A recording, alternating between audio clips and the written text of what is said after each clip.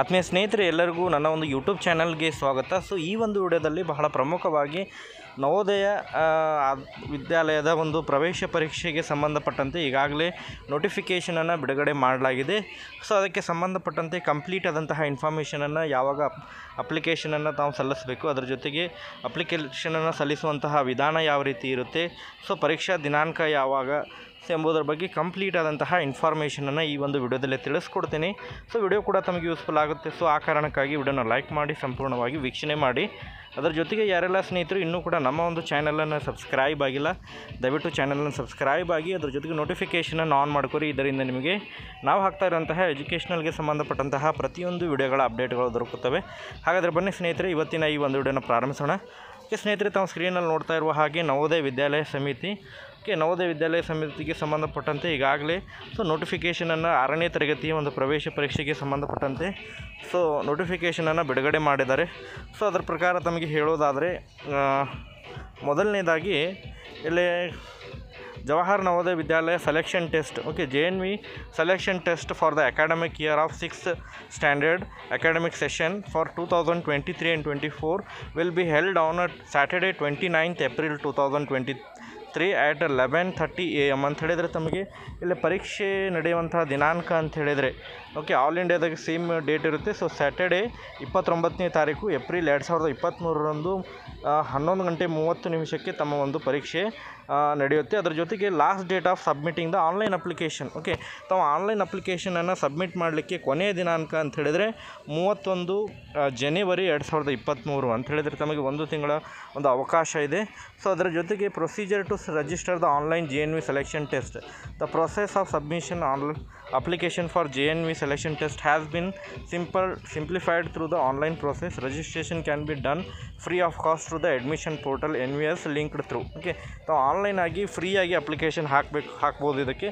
So ಈ application ಹಾಕಲಿಕ್ಕೆ ಯಾವುದೇ ರೀತಿಯಾದಂತಹ ಫೀಸನ್ನು ಕಟ್ಟುವಂತಹ ಅವಶ್ಯಕತೆ ಇಲ್ಲ. Next, candidate parents have go through the notification come prospectus and ensure the fulfillment of eligibility criteria. The following documents, ಏನೆಲ್ಲ documents ಬೇಕಂತ ಹೇಳಿದ್ರೆ, ಮೊದಲನೇದಾಗಿ JPG format size 10 to 100 KB ಇರುವಂತಹ ಡಾಕ್ಯುಮೆಂಟ್ಸನ್ನು ಪ್ರೊವೈಡ್ ಮಾಡಬೇಕು. Certificate valid by head master maintaining the details of candidates and prescribed the format. ಒಂದು application form ಇದೆ. So application ಫಾರ್ಮಿಂದ ಒಂದು download ಲಿಂಕನ್ನು ಕೂಡ ಈ ಒಂದು ವಿಡಿಯೋದ ಡಿಸ್ಕ್ರಿಪ್ಷನ್ ಬಾಕ್ಸ್ನಲ್ಲಿ ಹಾಕಿರ್ತೀನಿ. ಅಲ್ಲಿಂದ ತಾವು ಅದನ್ನು ಡೌನ್ಲೋಡ್ ಮಾಡ್ಕೋಬೋದು. ಅದರ ಜೊತೆಗೆ ತಮ್ಮ ಒಂದು ಪಾಸ್ಪೋರ್ಟ್ಸ್ ಬೇಕಾಗುತ್ತೆ, passport size photo. Next, signature of parents ಬೇಕು, ಸಿಗ್ನೇಚರ್ ಆಫ್ ಕ್ಯಾಂಡಿಡೇಟ್ಸ್ ಬೇಕು. ಅದಾದ ನಂತರ ಆಧಾರ್ ಡೀಟೇಲ್ಸ್, ತಂದೆ ಮಗುವಿನ ಆಧಾರ್ ಡೀಟೇಲ್ಸ್ ಆಯಿತು. Next, resident certificate issued by the ಕಂಪಿಟೆಂಟ್ government authority, residential certificate. ಅದರ ಜೊತೆಗೆ basic details candidates like state, district, block, Aadhaar number etcetera R be filled in the application portal. Application ಫಾರ್ಮ್ನಲ್ಲಿ ಅದನ್ನೆಲ್ಲ fill ಮಾಡಬೇಕಾಗುತ್ತೆ. Basic information, for example date, state ಆಗಿರ್ಬೋದು, district ಆಗಿರ್ಬೋದು, block, ಆಮೇಲೆ Aadhaar number, ಈ ರೀತಿ fill ಮಾಡಬೇಕು. The eligible candidate fill up the online form, upload the verified certificate with a photograph along with the signature of both candidate and her parents. Verification information provided by the parent in the certificate will be done. ಆ ಸರ್ಟಿಫಿಕೇಟಲ್ಲಿ ತಮ್ಮ ಒಂದು ಪೂರ ಡೀಟೇಲನ್ನು fill ಮಾಡಿ ತಮ್ಮ ಮಗುವಿನ ಫೋಟೋವನ್ನು ಹಚ್ಚಿ head ಮಾಸ್ಟರ್ನ seal ಹಾಕಿಸಿ. ಫೋಟೋಗೂ ಹೆಡ್ ಮಾಸ್ಟರ್ ಸೀಲ್ ಹಾಕಿಸ್ಬೇಕು, ಕೆಳಗೂ ಕೂಡ ಹೆಡ್ ಮಾಸ್ಟರ್ ಸೀಲ್ ಹಾಕಿಸ್ಲಿಕ್ಕೆ ಆಪ್ಷನ್ ಇದೆ. ಸೊ ಅಲ್ಲಿ ಕೂಡ ಸೀಲ್ ಹಾಕಿಸಿ ಅದನ್ನು ತಾವು ಡೌನ್ಲೋಡ್ ಅದನ್ನು ಇಲ್ಲಿ ಅಪ್ಡೇಟ್ ಮಾಡಬೇಕು. ಅದು ಕೂಡ 10 to 100 KB ಇರಬೇಕು. ಸೊ ಅಂಥ ಒಂದು JPG ಫಾರ್ಮ್ಯಾಟಲ್ಲಿ ಅದನ್ನು ತಾವು ಅಪ್ಲೋಡ್ ಮಾಡಬೇಕು. ಈ ರೀತಿ ಪ್ರೊಸೆಸ್ ಇದೆ ಸ್ನೇಹಿತರೆ. ಸೊ ಅದಕ್ಕೆ ಸಂಬಂಧಪಟ್ಟಂತೆ ಮತ್ತು ಹೆಚ್ಚಿನ ಮಾಹಿತಿ ಅಂತ ಹೇಳಿದರೆ, ತಮಗೆ ಯಾವಾಗ ಅಡ್ಮಿಟ್ ಕಾರ್ಡ್ ರಿಲೀಸ್ ಮಾಡ್ತಾರೆ ಅಂತ ಹೇಳಿದರೆ, the admit card will be made available as per the days decided by the NVS due course which will be displayed on the application portal.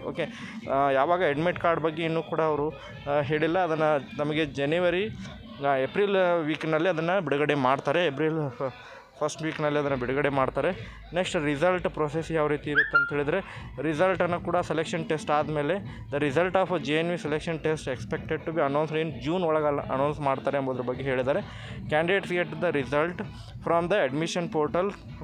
ತಮಗೆ ಆನ್ಲೈನಲ್ಲಿ ತಮಗೆ ರಿಸಲ್ಟನ್ನು ಅನೌನ್ಸ್ ಆಗುತ್ತೆ. ಸೊ ತಾವು ಜವಾಹರ್ ನವೋದಯ ವಿದ್ಯಾಲಯ ಆಗಿರ್ಬೋದು ಅಥವಾ ಡಿಸ್ಟ್ರಿಕ್ಟ್ ಎಜುಕೇಷನ್ ಆಫೀಸ್ ಅಥವಾ ಡಿಸ್ಟ್ರಿಕ್ಟ್ ಮ್ಯಾಜಿಸ್ಟ್ರೇಟ್ ಆಫೀಸಲ್ಲಿ ಕೂಡ ತಮ್ಮ ರಿಸಲ್ಟನ್ನು ತಾವು ಪಡ್ಕೋಬೋದಾಗಿದೆ. ಇರುತ್ತೆ. ಓಕೆ, ಪ್ರೊವಿಷನಲ್ ಸೆಲೆಕ್ಷನ್ ಲಿಸ್ಟನ್ನು ಕೂಡ ಪ್ರೊವೈಡ್ ಮಾಡ್ತಾರೆ. ಸೊ ಇಷ್ಟೆಲ್ಲ ಮಾಹಿತಿ ಇದೆ ಸ್ನೇಹಿತರೆ. ಸೊ ಇದಾದಮೇಲೆ ತಮಗೆ ಇಷ್ಟೆಲ್ಲ ಮಾಹಿತಿ ಇದೆ. ಸೊ ಮುಂದಿನ ಒಂದು ವಿಡಿಯೋದಲ್ಲಿ ಕಂಪ್ಲೀಟಾಗಿ ಯಾವ ರೀತಿ ಅಪ್ಲಿಕೇಶನನ್ನು ಹಾಕಬೇಕು ಎಂಬುದರ ಬಗ್ಗೆ ಕಂಪ್ಲೀಟ್ ಆದಂತಹ ಇನ್ಫಾರ್ಮೇಷನನ್ನು ಪ್ರೊವೈಡ್ ಮಾಡ್ತೀನಿ. ಅದರ ಜೊತೆಗೆ ಯಾವ ರೀತಿ ನಾವು ಅಪ್ಲಿಕೇಶನ್ ಫಾರ್ಮನ್ನು ಕೂಡ ಫಿಲ್ ಮಾಡಬೇಕು ಎಂಬುದರ ಬಗ್ಗೆ ಮಾಹಿತಿನ ತಿಳಿಸ್ತೀನಿ.